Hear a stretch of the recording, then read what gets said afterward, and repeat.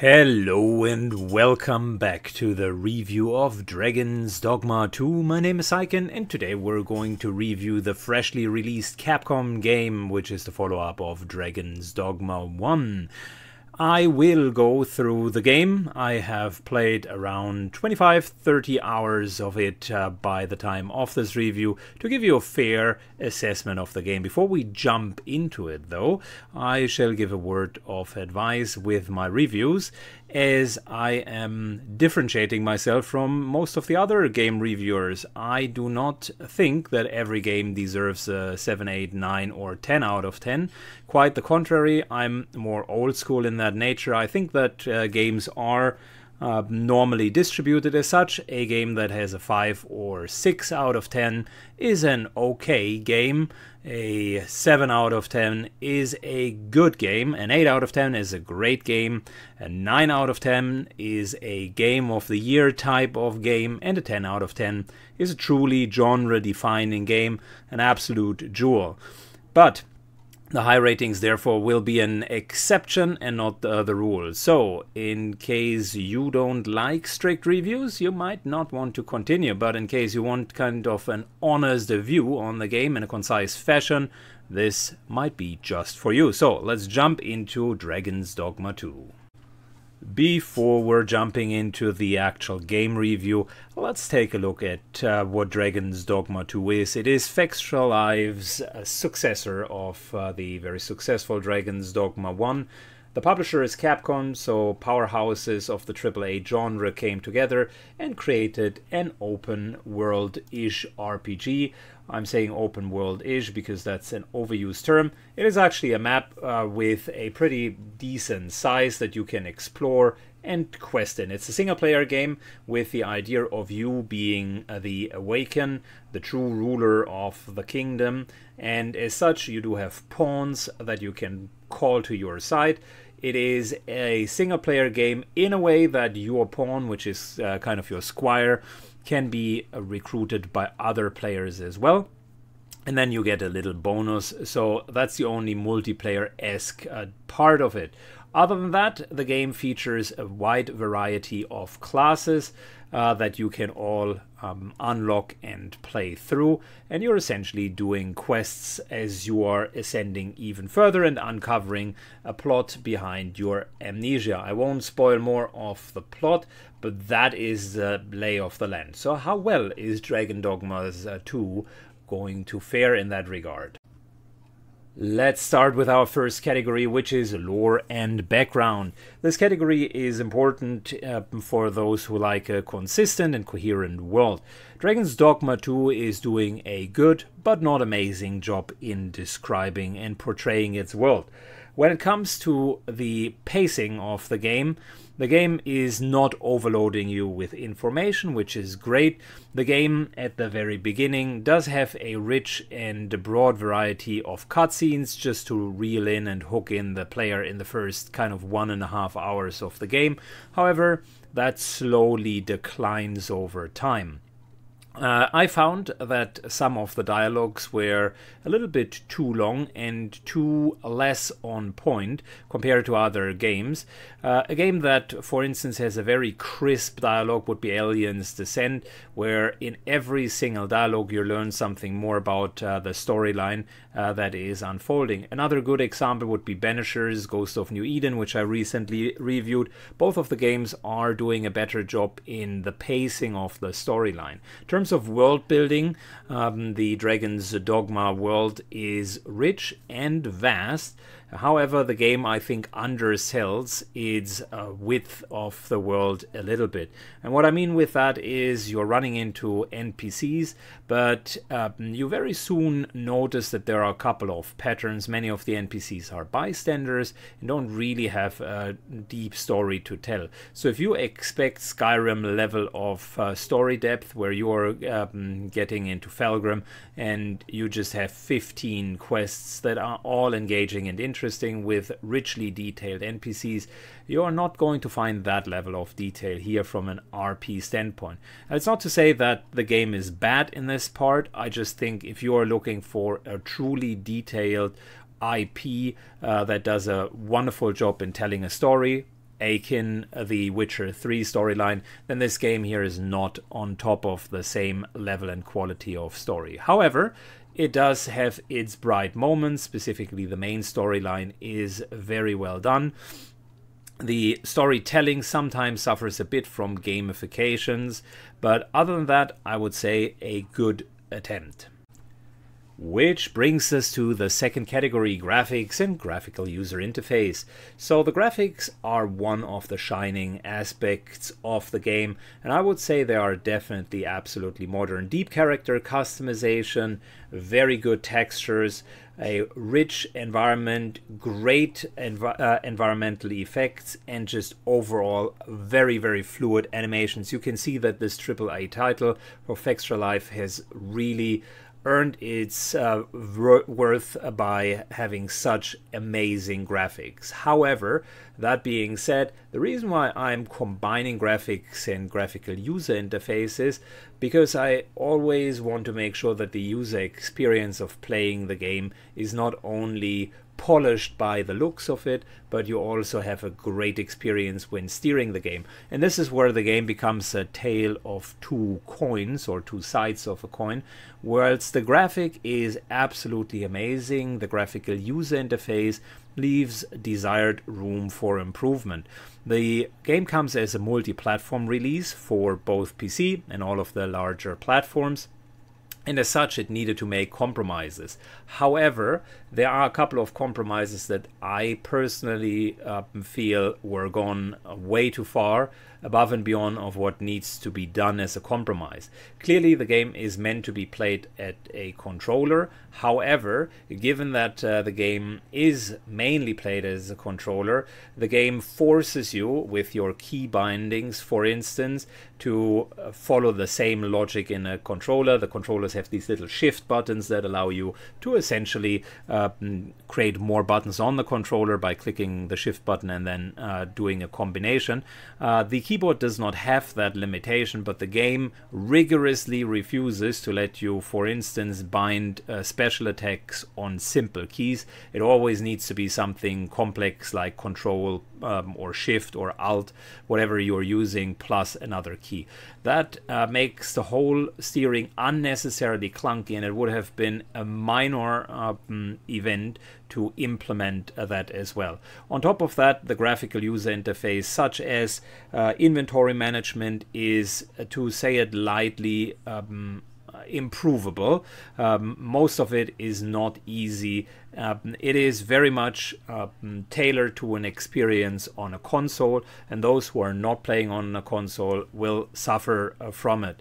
The hotkey bindings of items, for instance, take much longer than it needs to do, and I will give the game a little bit slack in this regard. I don't want to speak too negatively about it, but Skyrim in its current version with Sky UI, for instance, has shown 10 years ago how you can improve inventory management and make it compatible for multiple platforms at the same time. This game clearly hasn't learned from that, and hence I'm a little bit more apprehensive to give it a grade score. So overall, the mixed score between graphic and the playability, the usability, is only quote-unquote only an 8 out of 10. It's still a very good experience, but it is certainly not genre-defining in what they have created.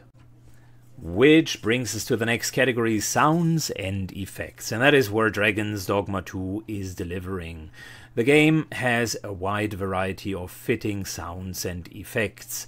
It starts from a fully voiced interaction. All of the NPCs have voice actors that were carefully chosen and that fit the environment very, very well. Additionally to that, the environmental sounds are really outstanding. When you're traveling through a forest, you hear kind of the lush environment, the chirping of the birds. In the night, you hear crickets, and whilst you're underground, you hear echoing sounds, footsteps, and the battle sounds on top of that are fantastic. So it is a very immersive experience for those of us who are fans of good sounds. This game certainly delivers a wide variety of good sound effects. Why, though, is it not a 10 out of 10 in terms of sounds? I think a couple of topics for that. Whilst I was playing, a few of the sounds sounded tinny, for the lack of a better description, so almost as if there was a little bit of a distortion on there. It might have to do with the overall very process-hungry environment of Dragon's Dogma 2. There are latency spikes, and I could have put that under the graphics or under the sounds. Both of the categories are impacted by it. It might only be a first day release issue, but it is something that you need to keep in mind when playing the game. Even on modern PCs in the city and in certain environments, you're going to have a little bit of loading time, actually. Other than that, the sounds and the environment are very enthusiastically created, and I would give it a great score. However, not a genre-defining score for the reasons outlined. Which brings us to tactical combat or tactical gameplay, an important part of all of the games. I will judge the entire gameplay under this one, and it is potentially a little bit longer because there are many things to go through. Let's start with the positive ones. Dragon's Dogma 2 certainly delivers on the action in action RPG. The combats are fast paced, and they do have a few new mechanics that I haven't seen in any other game, such as collaborative moves where you can jump on the shield of your warrior, for instance, to then do a leap attack on top of an enemy, climbing on top of enemies, using multiple elements just to slow the enemies, and an overall great environmental engine that allows you to very much use knockbacks to your advantage. Knockbacks is a real thing. The fluidity of the combat is also great, as well as the love for details. Different enemies do have different ways of fighting. There's a lot of environmental action happening, and I can really not criticize any of that. However, there is a separate part which I personally didn't enjoy, and this is where this review is going to be more opinion based than fact based. So I will state very clearly that there are potentially types of players that enjoy the type of combat experience that Dragon's Dogma 2 is giving you. If you have played the first game, then you will very much be an enthusiast. But for newcomers of the game, or for people that have played other action RPGs such as The Witcher, Skyrim, or other first-person 3D action RPGs, the combat leaves room for improvement. It feels quite clunky. The different classes play differently, but oftentimes they do not have a very detailed or deep strategical playstyle. What I mean with that is, if you've ever played Skyrim with expansions like Requiem or on harder modes, you will notice that proper movement, really good positioning, and movement are core and key features in order to be successful. Likewise with The Witcher 3, to use another example. In this game here, everything feels a little bit more like you're playing on a huge field of ice. You're sliding and you can not brake or move fast enough. Even the fastest class which that I've played, which is the Rogue, was having its fair share of problems with hitbox animations and just getting out of the way. Now, you can easily say that is a skill issue, but there are many classes such as the Archer or the Mage that simply have the quote-unquote skill in just positioning themselves in the right moment and then using auto-aim in order to unleash volleys and volleys of arrows. I personally am not the biggest fan of auto-aim, and I guess my point here is my personal criticism for the gameplay is it is very simplistic, and the gameplay loop is quite easy once you have understood it. Good. Now, to the other gameplay relevant portions that I would say. The game itself comes with a lot of support. I can see that many of the bugs in day one have already been fixed. That is great. I need to congratulate Fextralife for that. The game itself is in a relatively speaking, for a fresh release, a bug-free state, so that for gameplay is also good. The last negative aspect, however, of the game is that for a single game it comes with microtransactions. The game makes, for instance, fast travel quite tedious and time consuming, but then allows the player with real money to buy items that allow you to travel faster or level faster. I have already little sympathy for microtransactions as it stands, but I have even less sympathy for it in a single player game. On top of which, that said game costs $60+ on release. So I really cannot understand those gaming practices, and therefore I need to deduct a couple of points. Now, how would I score the tactical gameplay? For a Dragon's Dogma enthusiast, it's potentially delivering exactly what was expected. So potentially an 8 to 9 out of 10, given the microtransactions and a bit of the problems specifically on the graphical department and the freezes that I mentioned earlier. For someone who is entering the season anew, I would highly recommend a better introduction into the series. Many of the core concepts simply assume that you have played Dragon's Dogma 1, which I did not.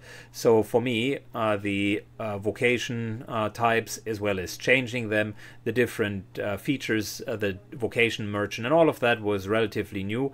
And even though there were short explanations to it, it was not very beginner friendly. Secondly, for someone who's not a Dragon's Dogma combat enthusiast, I will give a fair word of advice and warning. The combat in Dragon's Dogma 2 is kind of a binary thing. You either love it or hate it. I personally did not like the gameplay with the ranged classes at all. It felt like I'm just clicking two buttons. And if those two buttons, combined with what I said earlier, are not even the buttons that I am deciding, but the multi-platform release forces me to use strange combinations like Control-T, Control-F and so on, then the whole experience is deteriorating a little bit. Alright, moving on to the next part. Let's talk about replayability. Replayability is always, or long-term incentive to play the game. You could call that category as well. Replayability is always a double-edged sword in single-player games because you need to find a way to get motivated to replay it again. And I will be the first one to admit that I cannot fully judge that category because the game has a new Game Plus mode, and I do not want to spend 100+ hours plus another 100+ hours just to judge that part of replayability. But from what I can see at the moment, there are limited choices that you do have in storyline, and the new Game Plus modus allows for a different ending, a different approach to the game. So that is good. I'll give the game a credit for it.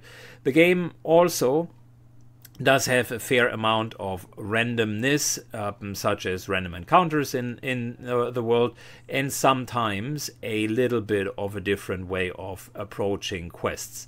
Now, all of that is not too bad because it allows the player, even on a new Game Plus, to have fun with a different loadout and maybe test a different class. I think the true replayability in this game comes from the different classes. You do have one character and you basically collect equipment for that character and so-called skills for the vocations, aka the classes of this game.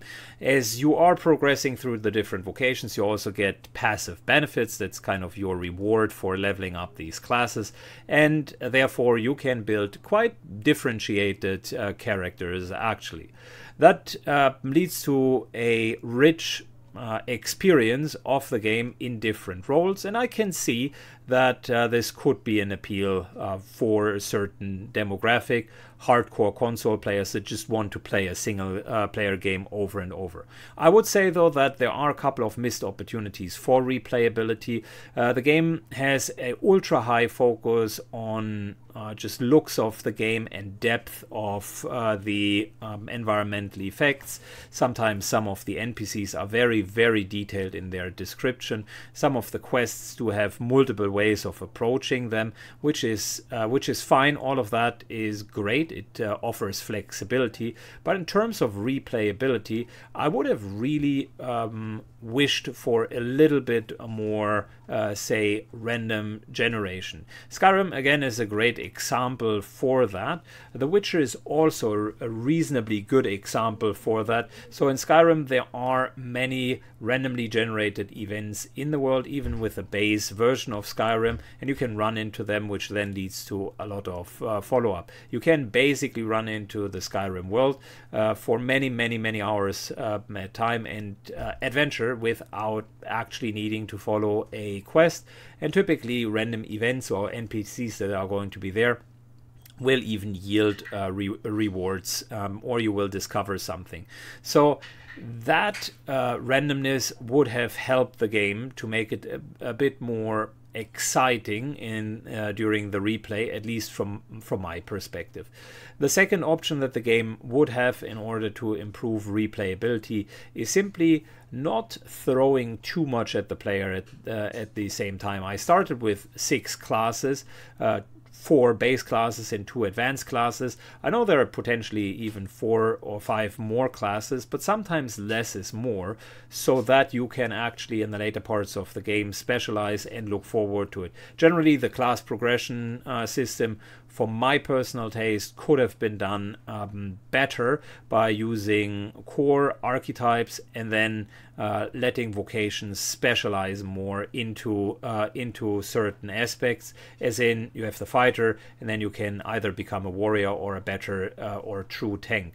Whilst that goes against the design philosophy, it really leads to a question: what is a better experience in replayability? I'm thoroughly convinced that if you're having a character class progression, that is more natural than always changing your vocation types. But again, those are preferences and I don't want to cast judgment on it. Overall, the game does a good, okay job in doing replayability. It could have been a 6 or a 7, but I will say for the non-hardcore enthusiasts of Dragon Dogma on the console, you will find the gameplay to be potentially satisfying in just one playthrough and never touch it again afterwards. Which nicely brings us to the last category. What is the total judgment on Dragon's Dogma 2? I would say Dragon's Dogma 2 is a good but not great game. It is on the upper echelon of good though, so it is borderlining great. However, I will say that this is potentially a split judgment, as enthusiasts of this particular genre will potentially get their needs fulfilled, and for them I would say go ahead, you do have my buy recommendation, as the game delivers exactly what it was promising to do in the first place. For newcomers of the genre that might have played a couple of other titles, I would say that the game leaves room for improvement. It is not very beginner friendly to start with, and the combat is clunky. Those would be my main concerns. There are a couple of other aspects in the game that I thoroughly think should not have been there, as in microtransactions, and then there is a lot in between that really comes down to preference. The game does a great job even to showcase a medieval high fantasy magical world. It gives you a lot of agency as the protagonist, and it delivers on absolute astonishing combats against great foes. So if you are into that, Dragon's Dogma 2 is just the right game for you. Also, if you like a nice intriguing plot as the main storyline, then Dragon's Dogma 2 is certainly delivering on that as well.